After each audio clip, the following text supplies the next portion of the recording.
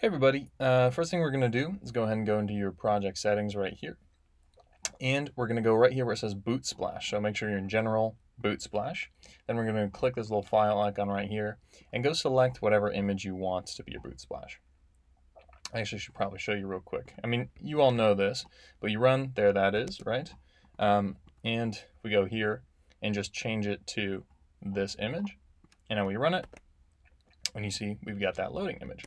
Now the other thing that is probably important to know is that it will scale the image to fit. So here I have one that's smaller, right? I made it 50% smaller, and if we go ahead and load this one, it's blurry like that a little bit. And so I'd imagine if you make it bigger, it would probably be fine, but making it smaller is an issue. And the way you avoid that is in whatever editor you're using. If you're using Krita, which is a nice free alternative to Photoshop, or Photoshop, what you want to go ahead and do is make sure that you make a new document.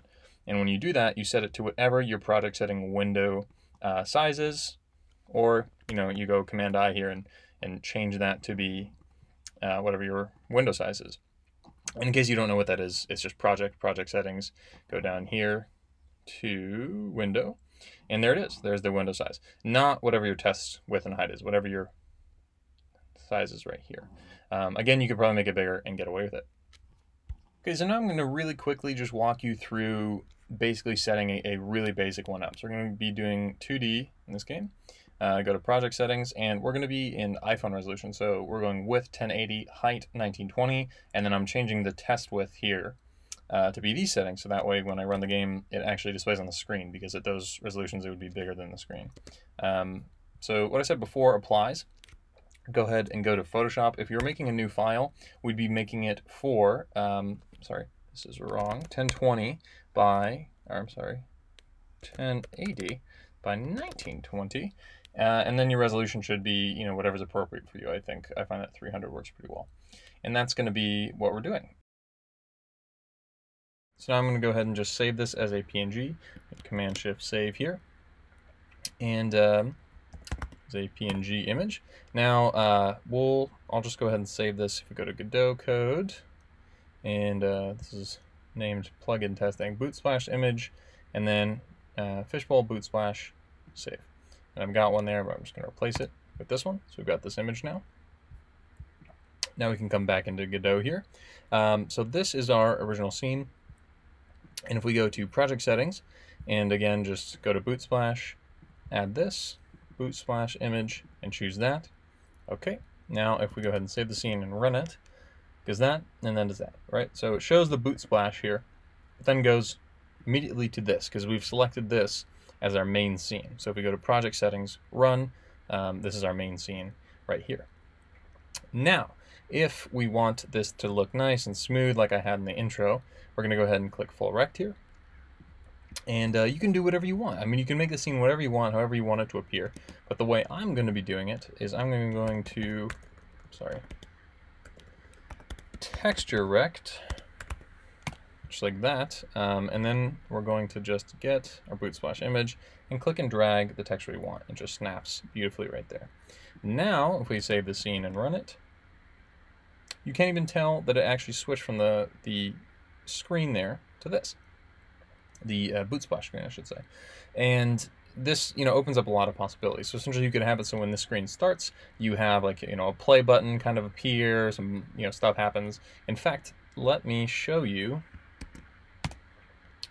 what I've actually got going on there in the real Fishbowl game. So in the real Fishbowl game, I have it so that when you load up the screen here, you get that, and then that happens.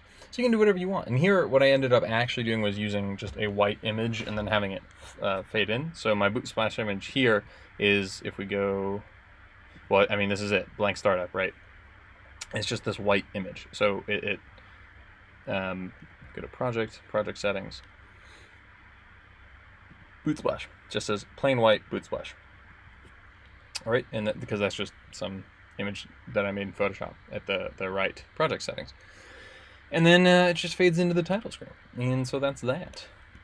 Alright, so now I'm just going to walk you through how I made this Bootsplash, which I'll go ahead and run it for you guys again. Does that little animation, and then takes you into my game here. And so all this is what we did before, right? So you've got a image, which is going to be our Bootsplash image. And then you've got this scene, right? So that's what we're adding on top, is the scene in between our title screen, which is this. And this is just the scene that has the animations and stuff. So as you can see right here, I've got a Bootsplash image in Photoshop, again saved to the height and width of the game window that I want to display on, which is 960 by 960 in this case. And I go over to project settings, and if we go to Bootsplash, this is this one right there. And then what we need to do next is make whatever scene you want to be after that, right? So this is lined up perfectly with this scene. And this is the scene that has the Godot light flicker and, the sparks, which is just particles 2D. This is an animated sprite, and then, Godot is just some text that I tweened using a bounce tween, right? And that, we're going to save that scene, and then we're going to go to run and go to startup scene and save it there. So that's going to be this scene, right? Mine's technically this one, which is just a blank screen, but there's just, for all your intents and purposes, use this as the as your run main scene. And then basically when this scene is done, so when it's done animating, right, whatever you did, for me it's, when I believe it's, well, it's actually this timer, which I set up. So I know when this timer's done that, everything's happened, the particles have they flew, and it's all over. And then when this times out, so I went ahead and used this timer on timeout, we go ahead and I connected this timeout timer to Godot script, or Godot startup screen script. And then right here I have on timeout change scene, basically. This is, this isn't exactly the code you would use, right? Because this is, I'm using like another node I have that changes the scene for me, but it's basically just, a little get tree.change scene, and then you add that. And so that happens after it.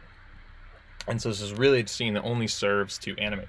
So I'm going to go ahead and link this scene and script and this image in the description so you can use it in your games if you want. Just go ahead and pay me in a like or subscribe. I'd really appreciate it. Leave me a comment. Let me know what else you'd like to hear from me. Any questions you've got about this, I'd be happy to explain. I'll be pretty good in the comments. Other than that, thank you for watching, and have a great day.